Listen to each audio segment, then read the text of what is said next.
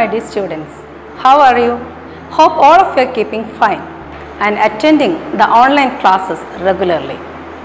Today we are discussing the third lesson of your 8th standard English textbook, Taj Mahal. Taj Mahal is a poem written by Rabindranath Tagore. Have you heard about Rabindranath Tagore? Yes, he is an Indian writer, a Bengali writer who wrote our national anthem. He is also the first non-European who got Nobel Prize in Literature for his work Geetanjali. I'll give you some points to write his profile later. This particular poem, Taj Mahal, is the opening lines of a lengthy poem named Shah Jahan. Have you heard about Shah Jahan and Taj Mahal? Yes, Taj Mahal is one of the 7 wonders of the world. It is built in white marble and situated on the banks of river Yamuna. Do you know why did Shah Jahan build Taj Mahal? Yes, in memory of his beloved Mumtaz Mahal. The original name of Mumtaz Mahal is Arjuman Banu Begum.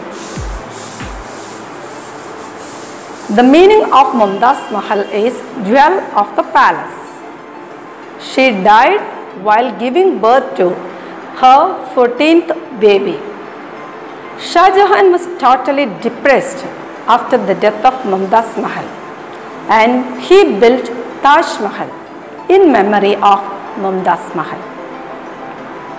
In this particular poem, Taj Mahal, the poet Rabindranath Tagore, he tries to convey the message that art is eternal. That means eternal means everlasting. Art never dies.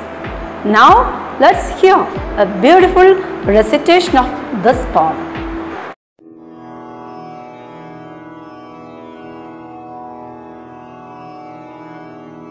You knew, Emperor of India, Shah Jahan, that life, youth, wealth, renown all float away down the stream of time. Your only dream was to preserve forever your heart's pain. The harsh thunder of imperial power would fade into sleep, like a sunset's crimson splendor. But it was your hope that at least a single, eternally heaved sigh would stay to grieve the sky, though emeralds, rubies, pearls are all but as the glitter of a rainbow trickling out empty air, and must pass away. Yet still one solitary tear would hang on the cheek of time in the form of this white and gleaming Taj Mahal.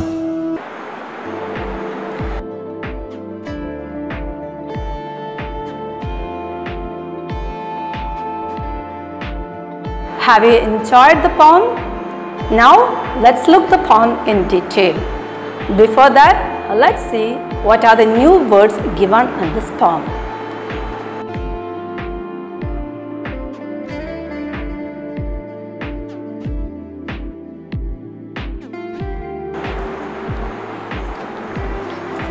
Okay, have you learned the meanings of the new words?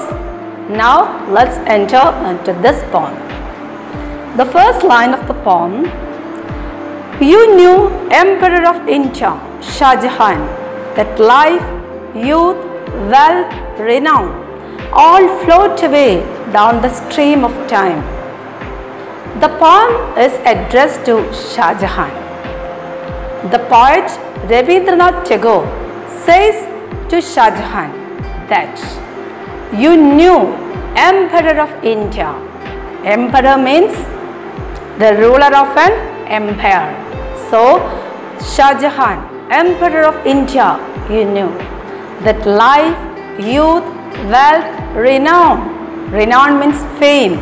All this float away down the stream of time. Life, youth, wealth, renown. All this represent worldly pleasures. So he says all the worldly pleasures would float away down the stream of time. Stream means a short river. So down the stream of time, all these worldly pleasures, as time passes, all these worldly pleasures will float away. Next line. Your only dream was to preserve forever your heart's pain. The poet says to Shah Jahan, your only dream was to preserve forever your heart's pain. Preserve means to stop from spoiling. We usually preserve pickles and all. Do you remember? So, your only dream was to preserve forever your heart's pain. The poet says, Shah Jahan's only dream was to preserve forever his heart's pain. What is the pain of Shah Jahan's heart? Yes, the death of his beloved Mumtaz Mahal. So Shah Jahan's dream was to preserve his sadness forever. The next line. The harsh thunder of imperial power would fade into sleep like a sunset's crimson splendor. The poet says, the harsh thunder of imperial power, the loud roaring sound of thunder, the thundering sound of imperial power, the royal power would fade into sleep. That means gradually it disappears into forgetfulness, into sleep, like a sunset's crimson splendor. Have you seen or have you looked at the sky during sunset and sunrise? What is the color of the sky then? Yes, it is dark red or deep red, and crimson means deep red. Is it beautiful to look at? Yes. Does it stay there for a long time? No, it will soon fade away. Similarly, the poet here compares that imperial power, the harsh sound of imperial power, or the thundering sound of imperial power would fade into sleep like a sunset's crimson splendor. Here, the poet uses a particular poetic device here. Do you know which is the poetic device used here? Yes, it is simile. What do you mean by a simile? Yes, a simile is a comparison with as or like. That means two things are compared with as or like. So, you please underline these lines. Here is the poetic device is simile. Let's see the next line.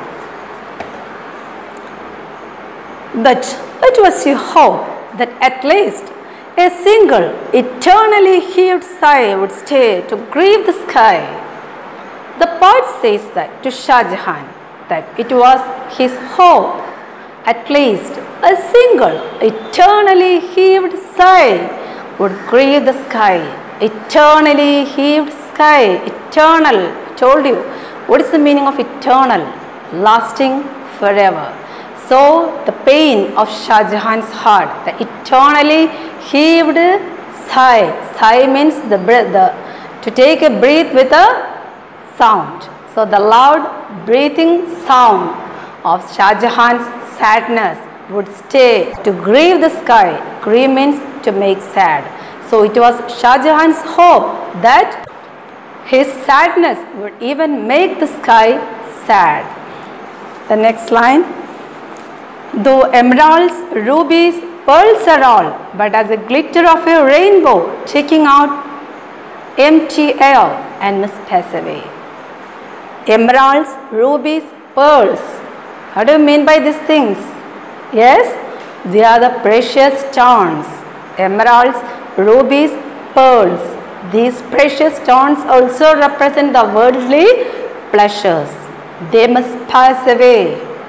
Just like the rainbow taking out an empty air. Taking out means decorating.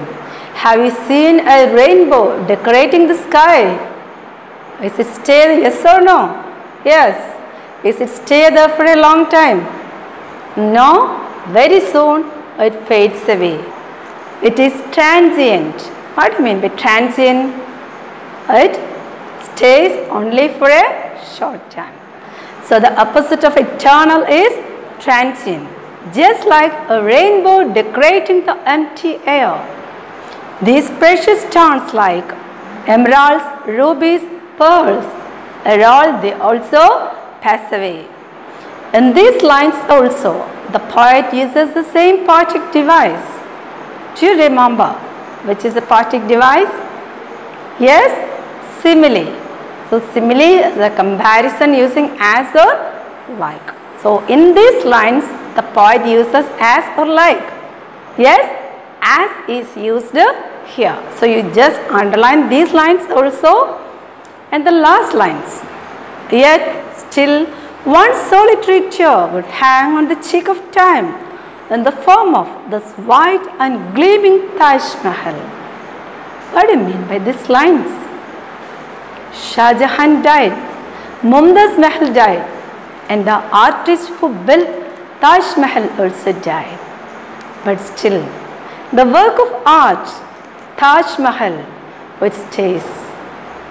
In these lines, the poet says that one solitary tear would hang on the cheek of time. One single drop of Shah Jahan's tears would hang on the cheek of time forever in the form of this white gleaming Taj Mahal. I told you that Taj Mahal is built in white marble. So through this poem, the poet tries to convey the message that art is eternal, everlasting. That means art never dies. I hope that you have understood the poem very well. You read the poem once again, try to understand more about this poem. Thank you. You have to do some activities based on this poem. And the first activity is write a profile of Rabindranath Tagore using the hints given. Second question, which is the poetic device used in the poem, and write the examples from the poem or write the lines from the poem. And the last question, write an appreciation of this poem. Thank you.